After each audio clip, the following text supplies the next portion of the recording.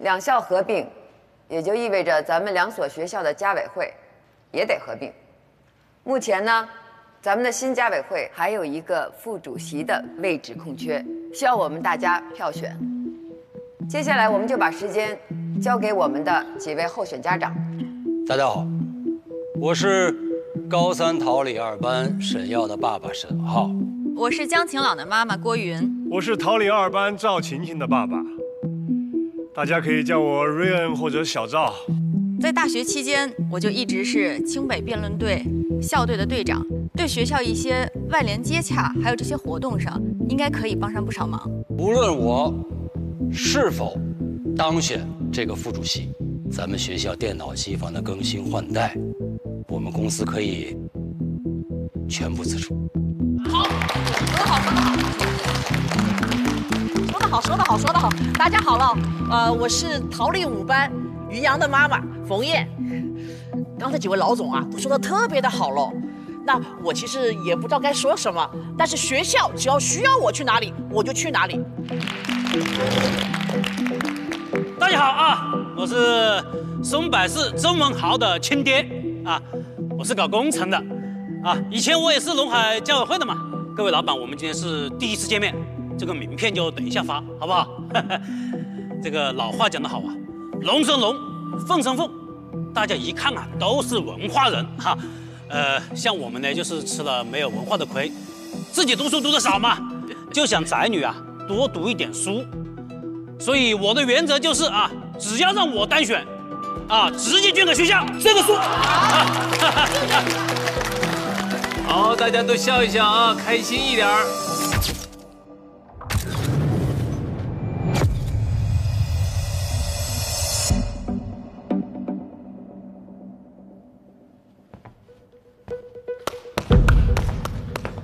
欢迎回来，各位。现在终于可以跟你们说实话了。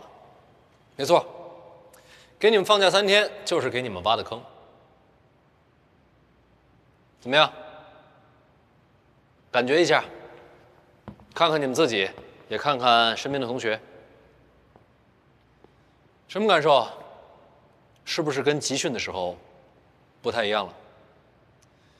准确的说，今天这节课才是集训10天的最后一节课，请吧，桑老师。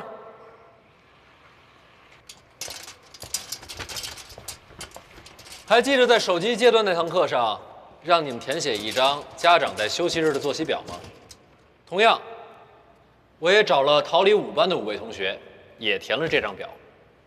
为了方便对比，桑老师已经帮你们做了扇形统计图，咱们看一下。这5张是桃李5班的。绿色代表学习和工作时间，橙色代表运动时间，红色代表休闲和娱乐时间，看电视、玩手机、打游戏都算，白色代表睡眠时间。这5张是你们家长的。还记得我之前给你们留的那道思考题吗？在学习习惯上，桃李班和松柏班为什么天差地别？这就是答案。什么意思？这跟家里有什么关系？当然有关系了。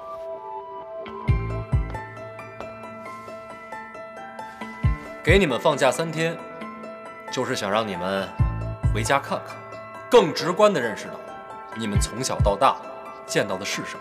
如果我没猜错，你们家长总是不自觉地用自己的生活习惯引导着你的生活习惯，要么就是用无休止的杂事、争吵和无可奈何，在侵蚀你的时间。这句话有些武断，但是基本正确。学习习惯是长期养成的。桃李班之所以珍惜时间，甚至抢夺时间，因为他们的父母就是时间管理大师，全力工作，善于学习，懂得规划。考上名校对于他们来说并不是最终目标，甚至只不过是人生标配。所以桃李班更加不敢浪费时间。真的？那我妈是个超级工作狂。我爸虽然没那么变态，但他也很自律啊。为什么我就学不会呢？家里有2个精英固然是好事，但他们立场一致吗？如果他们相互对抗、互不相让，你从小接受的指令都是矛盾的。正所谓，正正得负。行啊，说白了还是拼爹拼妈呗，龙生龙，凤生凤那一套。姓雷的，这是他们自己选的，他们要赚钱养家，要活下去。你这么说他们，公平吗？没错，我这么说，对他们不公平。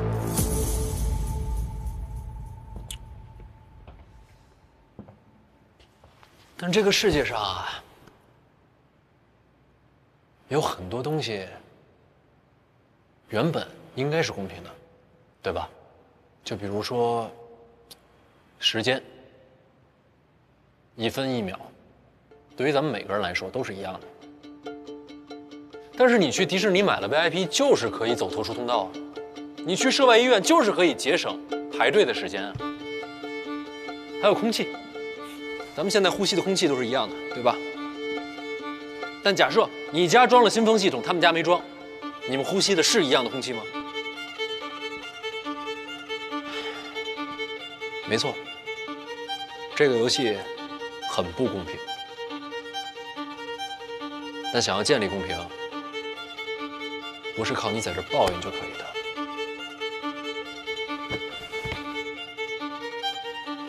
我知道，10天集训不可能改变你们10几年形成的习惯。我也知道你们不可能一辈子待在学校里被我看着。不论我没收你们多少次手机，纠正你们多少次习惯，只要你们回了家，72小时以内全废。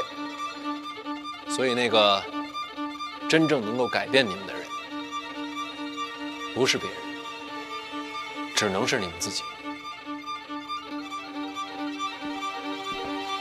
以下是这堂课的结论。程雨山，你不是想逃离原生家庭吗？就从逃离你不认可的观念开始。李然，你不是抱怨不公平吗？你牛先给我把这个不公平的游戏打穿了，等你段位够了，再去建立你理解的公平。诸位，接下来的1年里，你就是你自己，不属于任何既定习惯，不属于任何人。在学习这件事上，离开你的父母，离开你的家庭，离开你的习惯。龙生龙，凤生凤。但请给我记好了，后面的内容你们可以自己填空。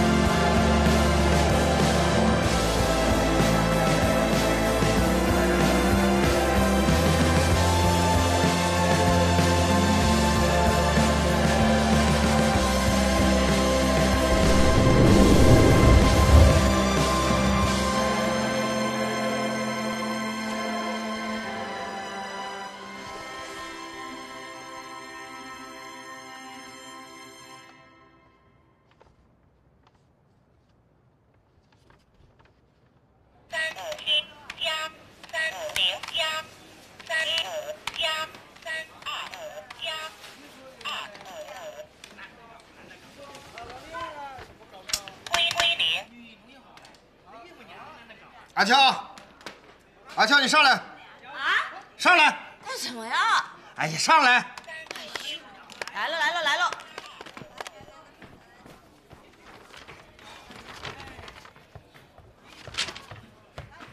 干什么喽？你自己看。看什么呀？少了1万。啊？少了1万？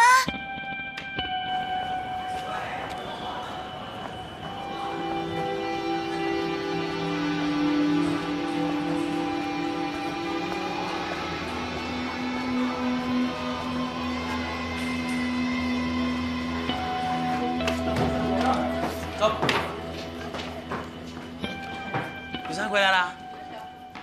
雨珊回来嘞！雨珊，上来吃饭了。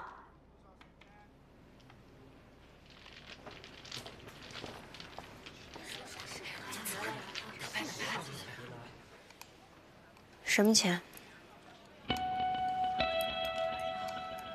就是那个期末清账嘛，少了1万块钱。我们呢，是担心你被骗子骗了。你要是没拿，你就说没拿了，你爸他不能冤枉你了。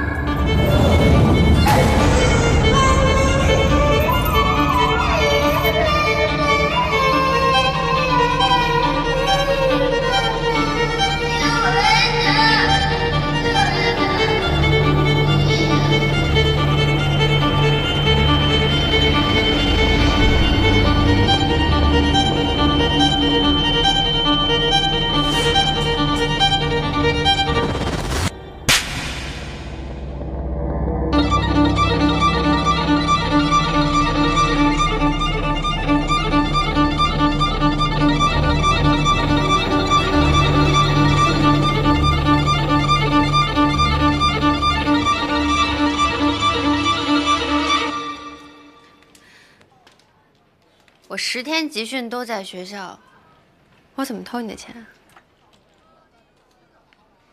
放假3天，不都在家待着吗？再说了，谁知道你是不是真的去集训喽？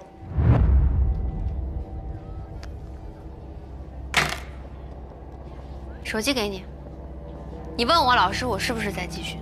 哎，你这是什么态度？我看你那个女老师也不是什么正经人。 肯定帮你说话噻，不心虚，你急啥子嘛？我心虚？你怎么不问自己亲儿子呢？怎么没有问啊？他说了不是他拿的，他一个初中生要那么多钱做啥子？哎呦，好了好了，先认个错。周伟峰，你弄那么多监控摄像头，不知道干点正事儿啊？来。 你现在就去查，我们陪你查，我们一天1个小时1个小时的陪你查，查不出来你跟我姓！你胡说八道什么？那么多视频我看到什么时候？怎么，非要亲眼看到你偷钱，你才肯认？干嘛呀？你做什么了？你说的。一天到晚。 把门一关，干什么了？关起门就学什么啊？就学些什么？就学这些乱七八糟的东西，这都是哪来的钱买的？啊？这都是哪来的钱买的？你别说话，都是你惯的。还是他能给他留点面子？你让他自己说，这些年我亏待过他吗？都学些什么乱七八糟的？哪来的钱买的？ 没得事啊，父女2个闹脾气。哎，你们玩了。哎，喝茶喊我了，你们玩。床底下别忘了，不方便蹲下，我帮你。哦，听到了吧？啊，听到了吧？就这么跟我说话呀？当初如果不是我，他们母女俩还不知道在哪条街上喝西北风呢。是噻。 人家伯哥啊，把你当亲女儿养，做人呐要知好歹。哦，莫干倒，打败喽！雨珊啊，赶紧给爸爸道个歉了。他不是我爸，我爸早死了。好，你也不要住在这里了，我供不起你。求求你别说话，不要发火。拿上东西，走，现在就走。别这样了，现在走。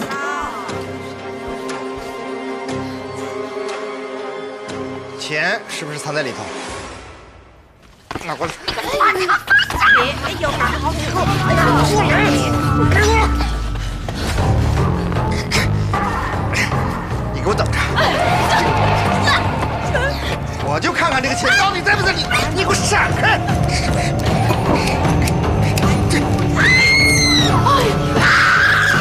退单！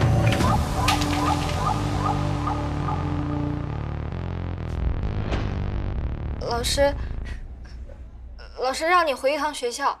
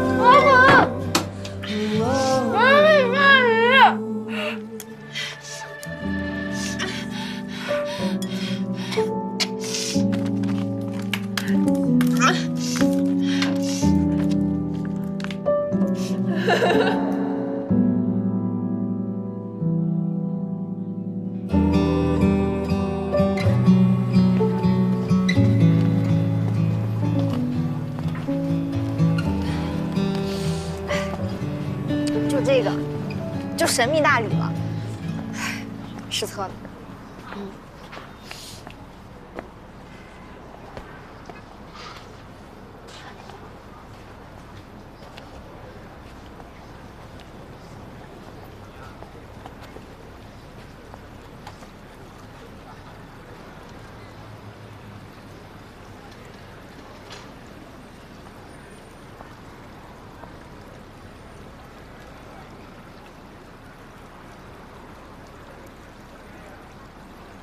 7岁那年，是我第一次来新州。当时我爸给我买了条鱼，那这条和这条很像，我给它起了个名字，叫苏菲。第2天回老家的时候，坐的是大巴车，我在车上抱了它一路，我都没有舍得撒手。当时我就在想，苏菲啊，一定是我们那个地方最最好看的一条鱼。可结果你猜第2天怎么着？苏菲第2天就被野猫给吃了，只剩下了一条尾巴。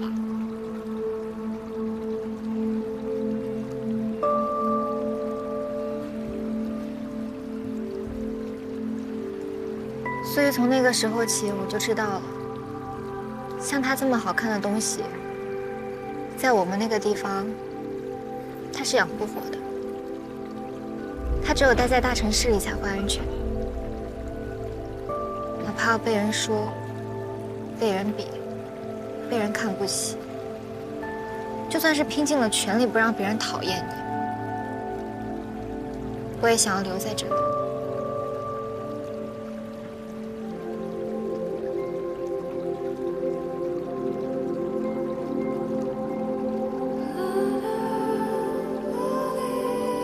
我知道你不是很喜欢我，但其实也不讨厌我，对吧？我知道那个钱不是你拿的。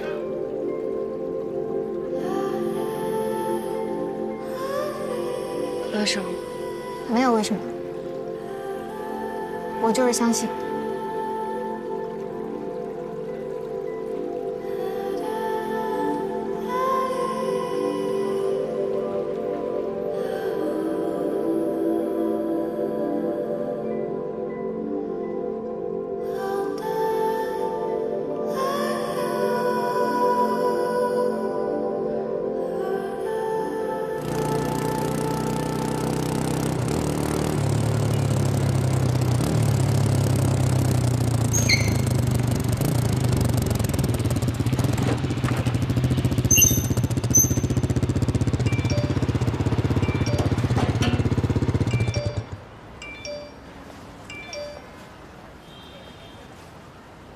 家长会的事儿你考虑怎么样啊？我觉得还是很有必要开一次家长会。11班成班之后还没开过家长会呢，让他们家长是沟通非常重要，家长是肯定有收到回复，必须让需要家长们的关心，所以需要家长什么样的应有责任感，关键时刻就装死啊！收到回复，雷鸣，雷鸣，雷鸣，雷鸣，姓雷的，雷鸣，雷鸣，雷鸣，雷鸣，雷鸣，雷鸣，雷鸣，雷鸣。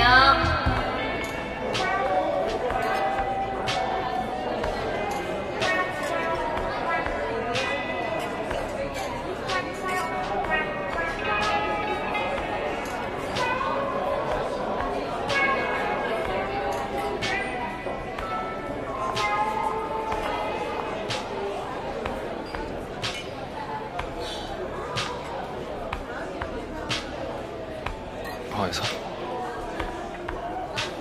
哎，你好。Hello， 请坐。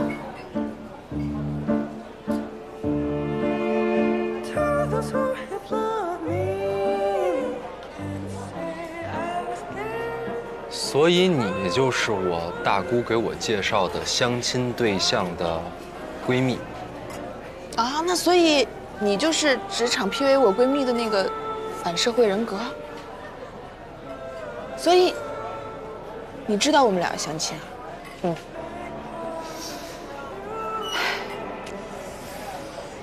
白露给我看了她要相亲的照片，说实话 P 的有点过分了，但是还是能一眼看出来某人的。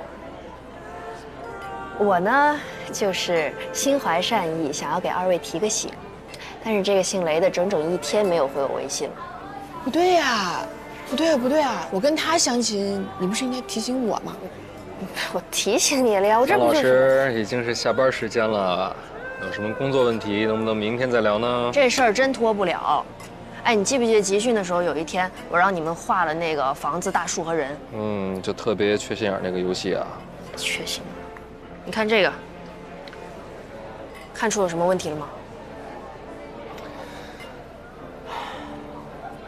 你看啊，画面整体偏下，说明他善于隐藏内心，非常不安，想要的东西必须紧紧抓在手里，心理防御极强。房子代表个人的成长和家庭的关系。你看这个房子封闭无光，充满敌意，尤其是对家庭。双玉山。对，你再看这个，这个。稍等一下，两位老师，我知道你们没有什么情商，我可以理解，但是拿我当空气是不是有点过分了呀？没有啊。这样吧，你呢，我也没下定决心跟你绝交呢。对这位反社会人格的小哥呢，也确实没什么兴趣。这样啊，你们2个好好在这 battle， 我呢先去隔壁嗦一碗粉儿啊。这样，有什么事儿给我打电话啊。他欺负你的话，我意思，这张房子和人全部都是单一的线条，人面向房子，说明他很努力的在和家庭交流，有习惯性讨好与付出的倾向。这我都看出来了，别想小。上道了，差不多是这个意思。再看这个啊，这个宇阳的，我真是找了好久，我才发现，人在窗户里。什么结论？有可能是自己躲进去的，也有可能是压根儿不出来。绝望、焦虑且无力。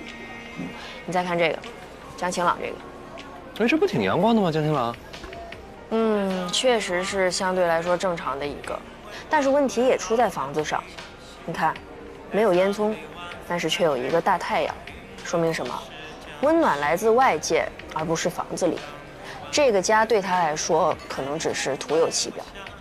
他内心的真正的渴望根本不敢袒露出来。不过我最担心的还是李然，整个画面充斥了不确定性，房树人的位置分散歪斜，自我认知撕裂，内心冲突剧烈，非常容易冲动。草草几笔画完了房子，说明他对家是什么没有概念，也不想了解。树皮是个体与他人接触的象征，这上面布满伤痕，说明他的心理创伤很多。他想逃，又不知道能逃向哪里。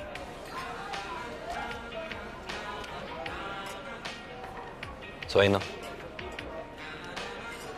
所以你那天集训的最后一节课其实只上了一半，让学生们意识到内心缺失和生活习惯是受家庭影响所造成的，这只是第一步。但你忽略了第二步，就是要让家长也意识到自身的问题。我今晚来呢，也不是征求你的意见，就是通知你一下，我得开个家长会。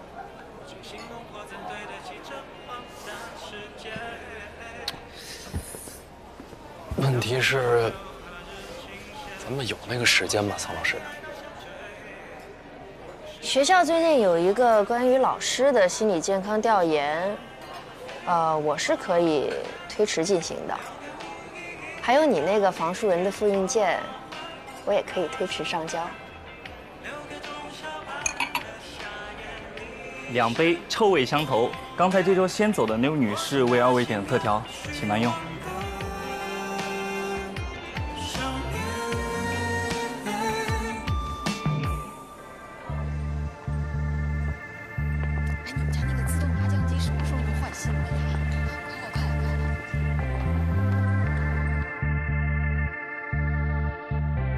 好好的学生不可靠，靠我们家长做么子喽？既然是家长会，那主角当然是家长，不是学生喽。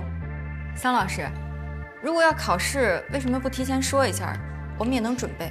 不需要准备什么，我这儿就2道题，希望大家能仔细思考，认真作答。第1道判断题，我认为我是一位合格的家长，觉得是，请举手。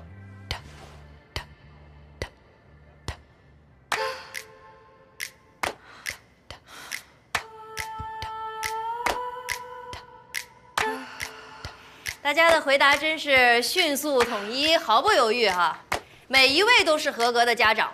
好，那我们来第2道题。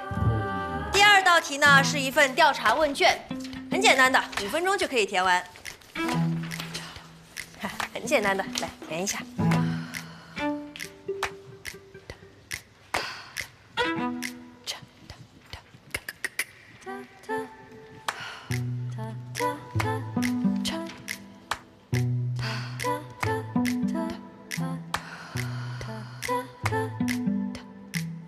填完了，好，谢谢大家的配合。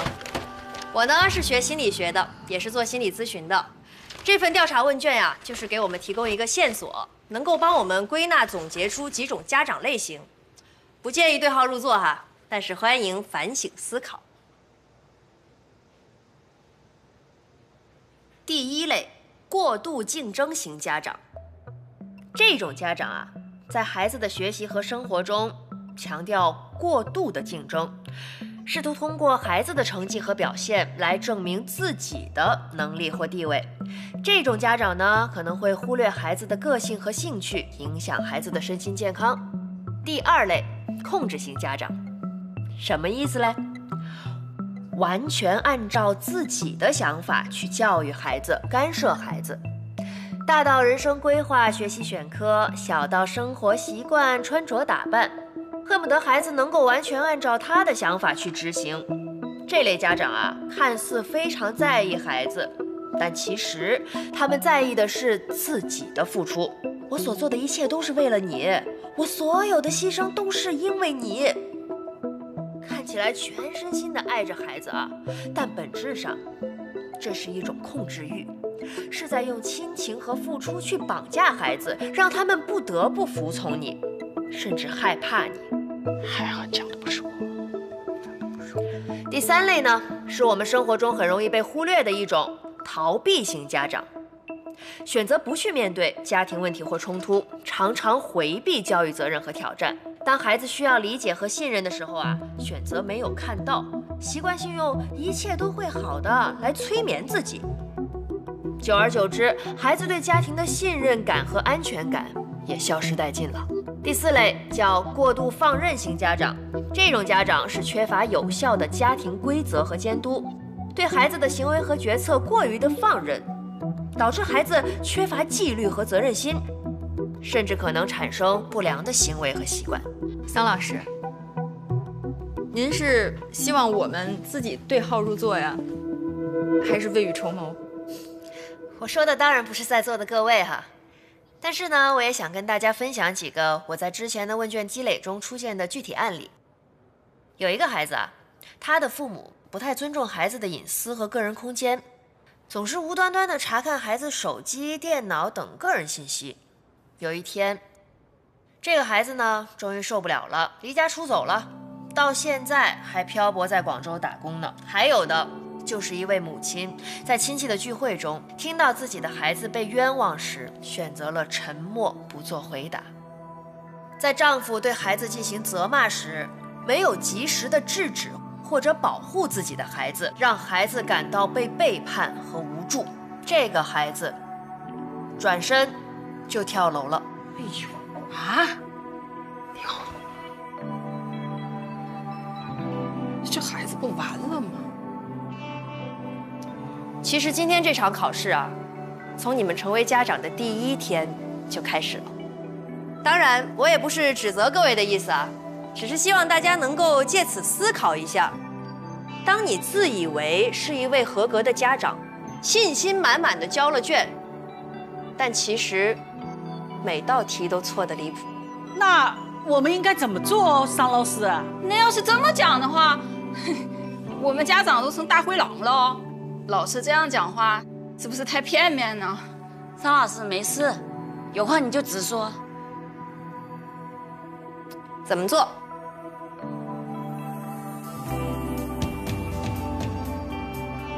啊？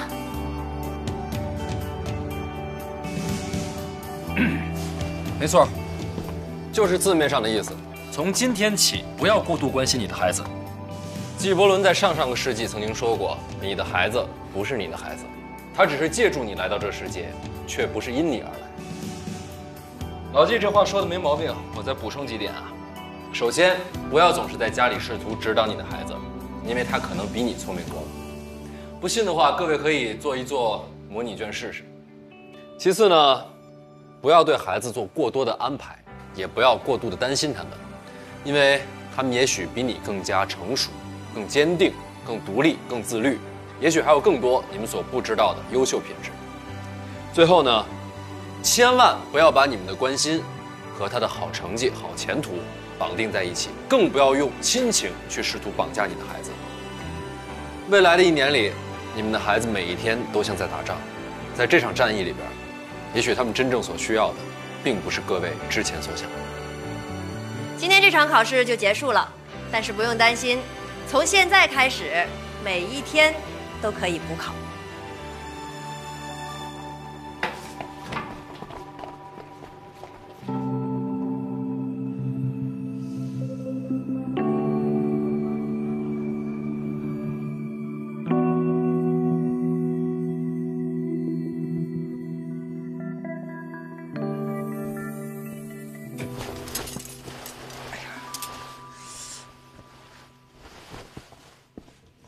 啊，这钱怎么又回到鞋盒子里了？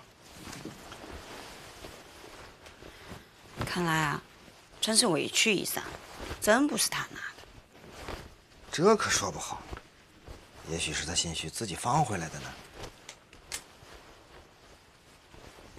你说，会不会是轩仔拿的了？你拿到钱的那天，我看他慌慌张张、鬼头鬼脑的。你现在是怀疑你自己亲生儿子喽？妈，吃饭了吧？饿死了。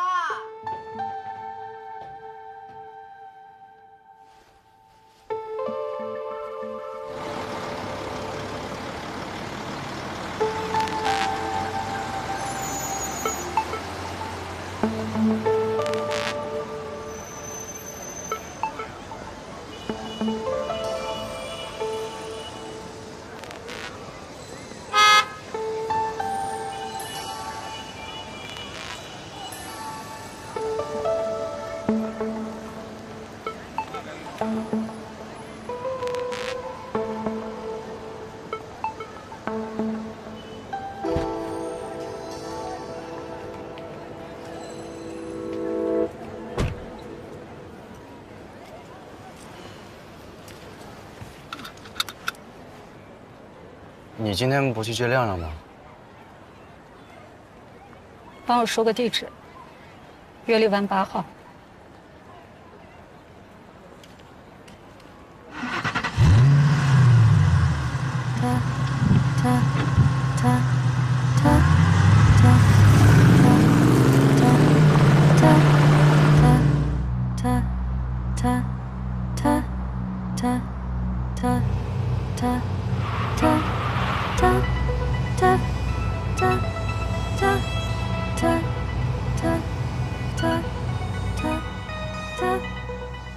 B 座1003。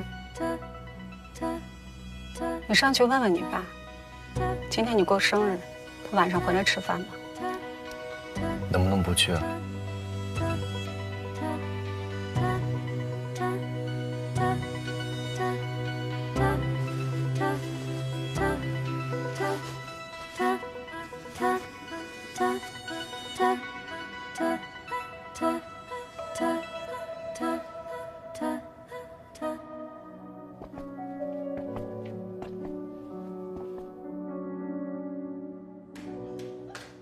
哎呀，简直太美妙了！大才女，要不再来一首《肖邦》，这是你和阿浩的定情曲吧？沈总啊，都要为你特意开这个音乐会了，你就别矜持了。小薇，千万别听他们胡说八道的啊！就算是要弹，那也得是4手连弹。行啊，来，4手连弹。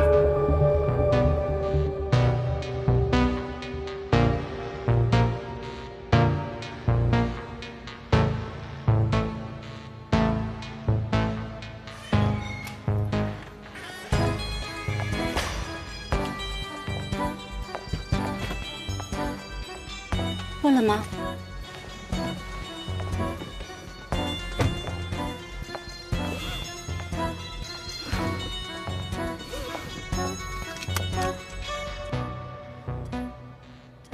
你爸什么反应？没什么反应。你女儿多大呀？有25吗？干什么的？差不多，好像是做音乐的。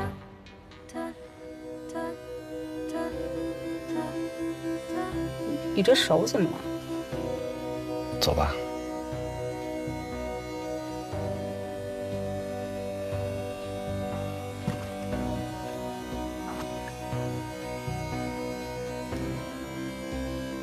你爸可以，越长越小了。不过还好，我刚才去物业打听了一下，这房子是给他租的，不是买的。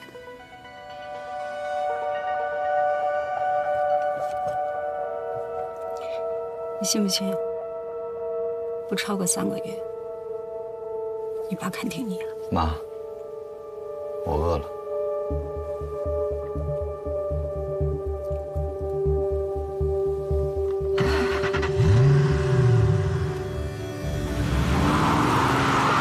生了噻，生日快乐！来，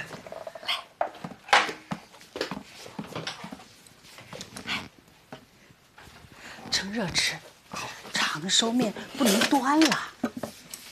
呀，好多肉啊！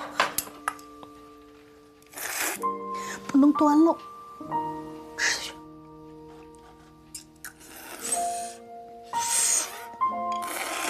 呀，哦，给你看样东西。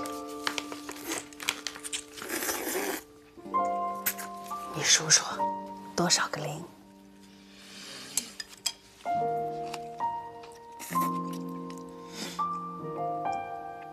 都快6位数了。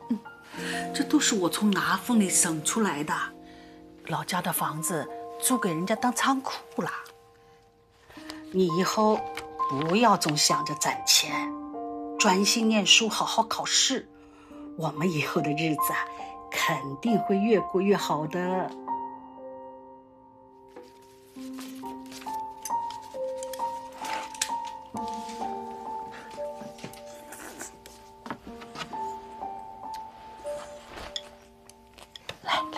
许愿，许愿。